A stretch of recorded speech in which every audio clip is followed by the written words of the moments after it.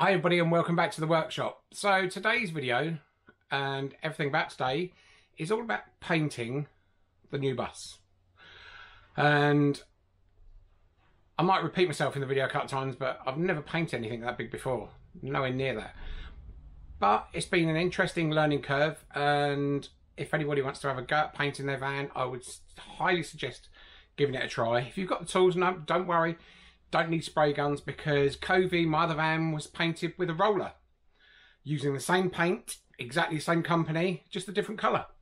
And the only difference in textures is the one on Covey is a matte finish, the new one we're painting now is a gloss finish, but it's exactly the same paint from exactly the same company, and it's all military. Anyway, enough of me waffling for now. We're going to get straight into the video and me having a go at spraying this bus. So, I will see you when, I say not finished, but I'll see you at the end of the video.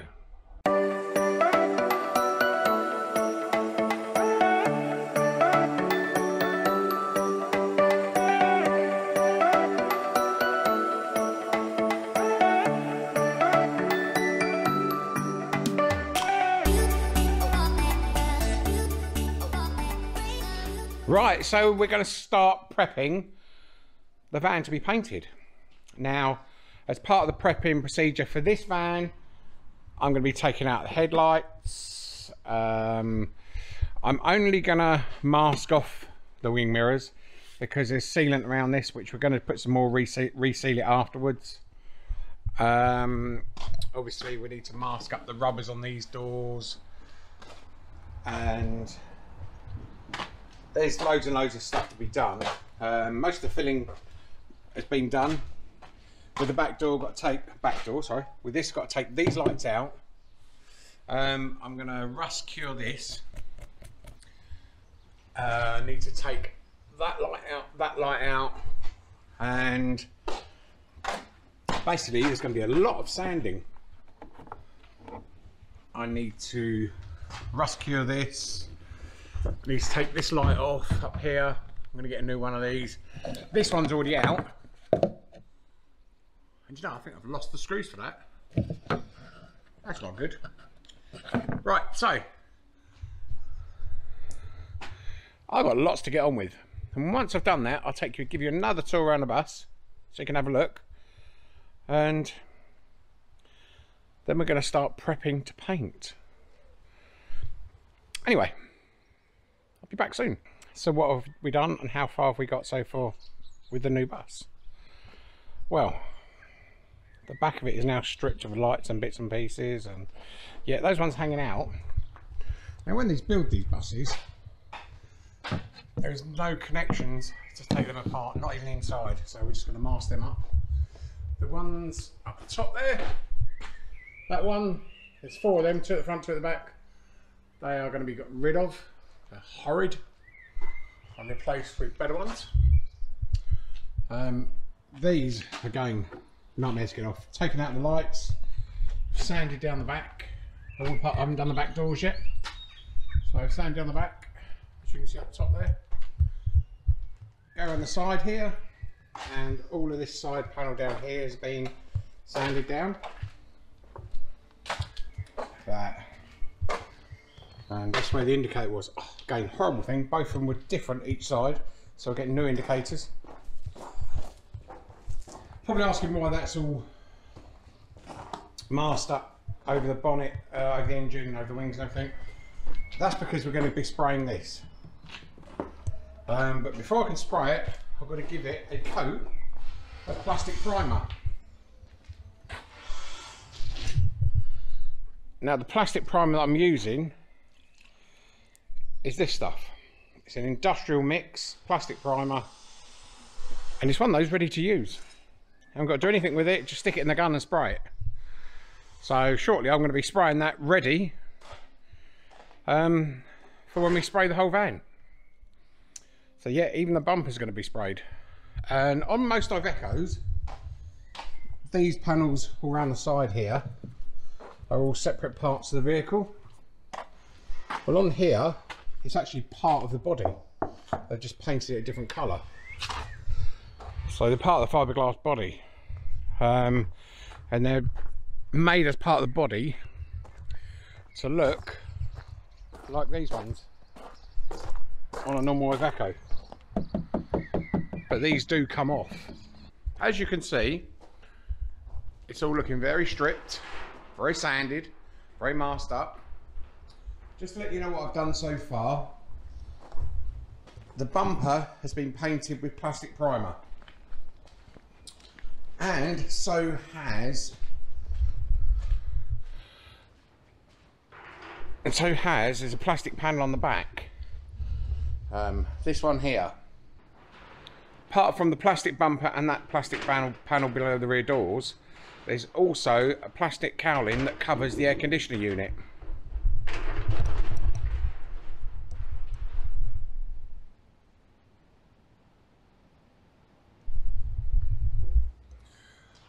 So they've all been coated with a plastic primer. That's a job that's done and out of the way. Literally everything has been masked up, including the wheels. The lights have been taken out. So it's been wiped down as well. I've got to give it another panel wipe down. Once I've done that, I'm gonna be putting the first coat of primer on it. And that should give you a really good clue to what colour I'm going to be painting the van.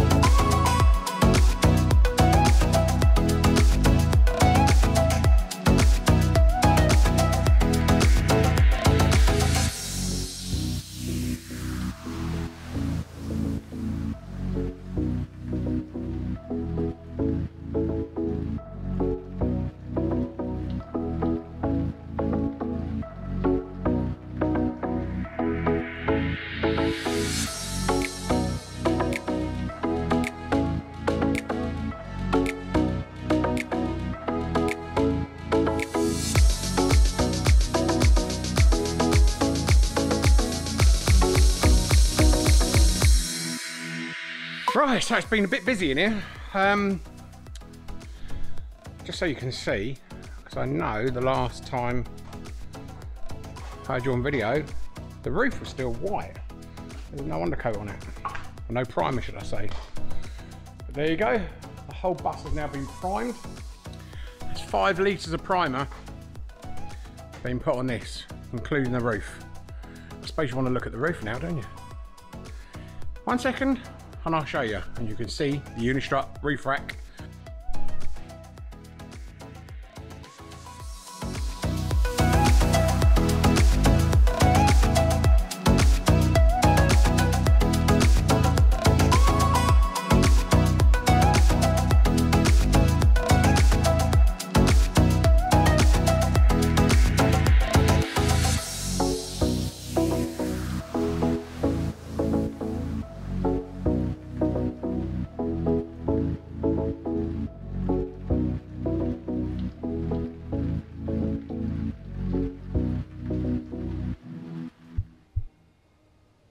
Hi everybody, well we're back on the bus today, and after undercoating it and priming it, we have to knock all the high spots off with 800 grit and a bit of water. I've made a start, I'll show you what we're doing. So literally when you're knocking the tops off of, or knocking the high spots off of the paint, always keep it very wet.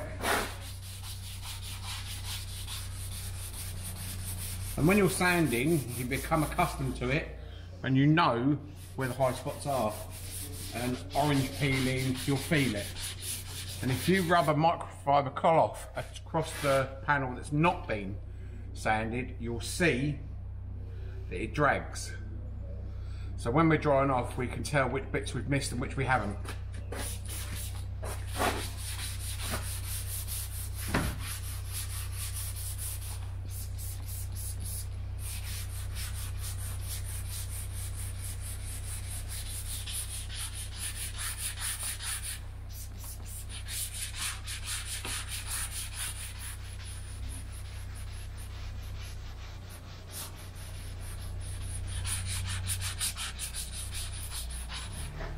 It's a very long and laborious process, but it's something you've got to do, because if you don't do it, don't prep the panel properly, the paint will look absolutely pants when it goes on. I'm not going to say mine's look perfect, but it's going to be better than it would if I didn't do this. So what I've done is I've wrapped the 800 grit paper around a sponge to make it easier to hold and to sand down with. But I'm going to get this done. I'm not going to video all of this because I don't want to bore you to death, but I wanted to explain the process, exactly what I'm doing. And we'll come back to you when we're painting, or at least tack clothing the panels down afterwards. And we'll see you in a little while.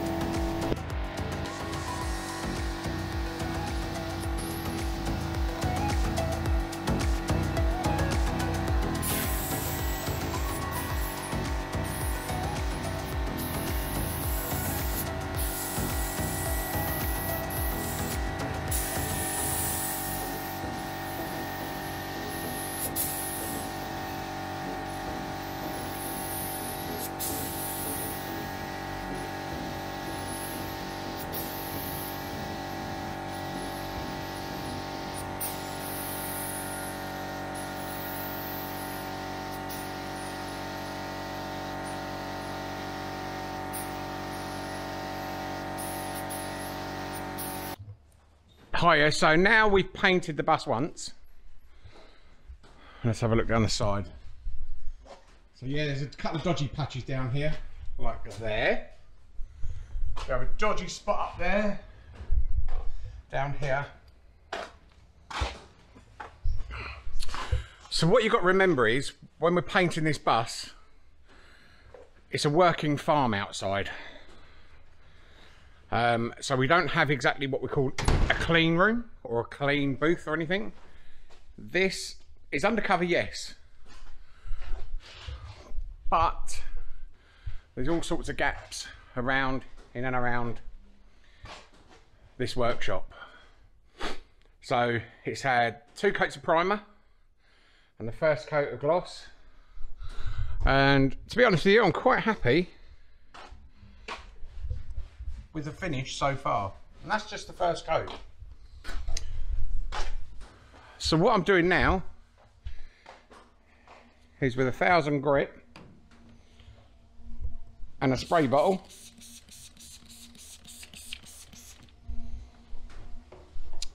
it just, oops, is knocking off the high spots from dust, animals, not animals, but bugs, and prepping it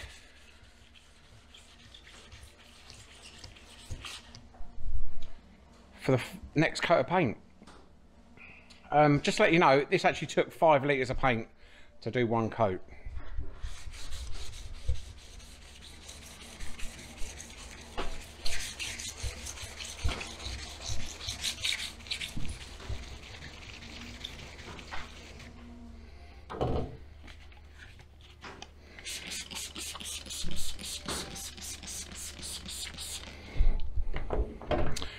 Right, I need both hands to do this.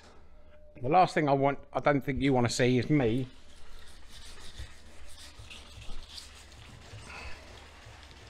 doing the whole bus. Another thing to remember when I paint this, so if you ever see this bus, I've only ever painted panels, small areas, but I've never even sprayed a full car. But it's nothing like doing it and doing it big. What they say, go big or go home. Yeah, I don't think I could have picked a much bigger project to do my first paint job on. So anyway, saying that, I still am a little bit fussy on things. So fingers crossed, once I finished it, it'd be better than I expect. I'm expecting a few little flaws. You can't help that in a space like I'm working in. The same if anyone sprays their vehicle outside, you cannot help it. But we're going to go for the best finish as possible. Once it's all painted, hardened off, we're going to compound it, polish it, see if we can get a nice glossy finish on it. It hasn't come out too bad. Bearing in mind, this is black gloss military paint, so it's very hard wearing, a bit like enamel. Anyway, I've got to get on with it, and I'll be back to you soon. Hi, we're quite high up today. What I'm doing is, I'm keying off the top of, or some of the top of the bus. Let's have a look, let's show you. Right, so we're wet sanding. Now it's had its first coat. The roof. So let's dry off.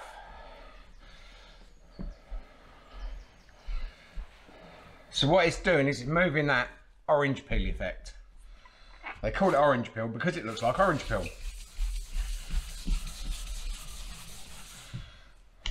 And we're wet sanding with a bit of water and a bit of 800 grit, wet and dry.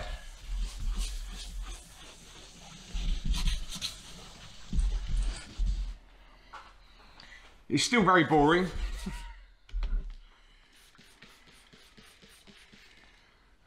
Just wanted to show you that actually I'm doing it myself.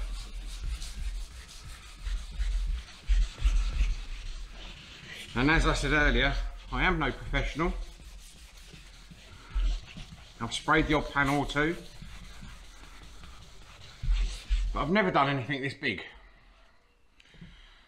And to be honest with you, if I had any sense, I'd have started off with a car or something and painted that first.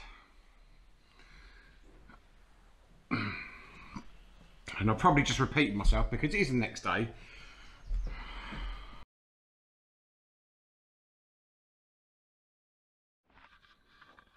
Hi everybody and welcome back. Some very exciting stuff.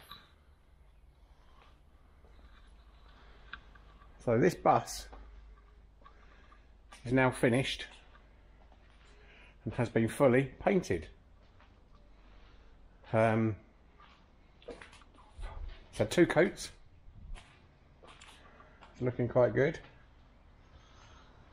We've got a little dodgy spot at the moment, which is a couple of runs just there.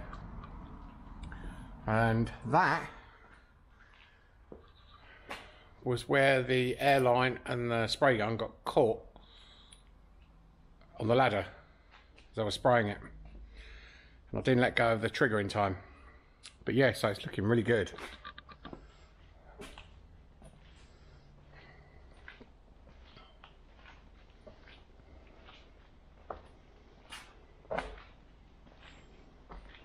It's been a learning curve, and as I say, you've got to try these things. But it's come out okay. We do need to get the buffing machine on it and get rid of the orange, some of the orange peel feel, but it can't be helped. Like the conditions, we're not in a spray booth. And unfortunately, as a working farm, it's quite dusty here at times as well. Anyway, hope you like what you see. And now we can get on with the build and put it all back together again. Right, okay, thanks everybody, and hope you enjoyed the video. That's my little bit of painting on this bus, and once it's finished, I'm sure it's going to look absolutely amazing. Hope you're staying safe, hope you're staying well, most of all, staying really happy. Bye for now.